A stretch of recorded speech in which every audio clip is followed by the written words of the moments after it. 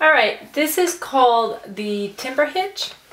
The hitch is one that ties around an object.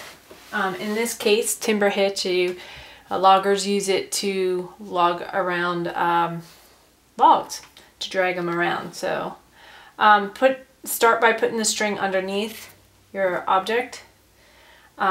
Bring the string up and around the back of the string at the top. So it makes a loop around it. Cross it over like a loop, and then all you're going to do is twist it around the string.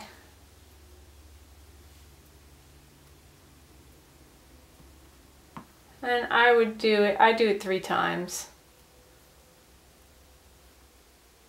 And then you pull the top end.